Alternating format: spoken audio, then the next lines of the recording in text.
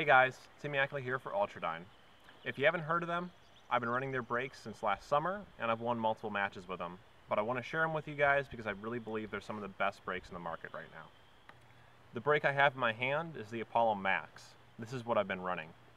What Ultradyne has done is taken a load cell device to quantify recoil into data, and they take that data to build the most effective brake that I've seen.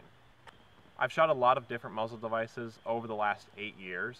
The difference with Ultradyne is that the engineering and the work they put into this really shows in the sight picture.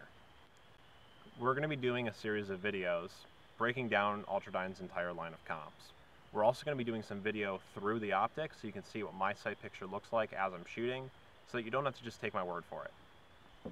So guys, head over to ultradyneusa.com and subscribe to their YouTube channel so you can follow along with all this. We're going to show you some first-person views through the scope so you can actually see what this brake is doing.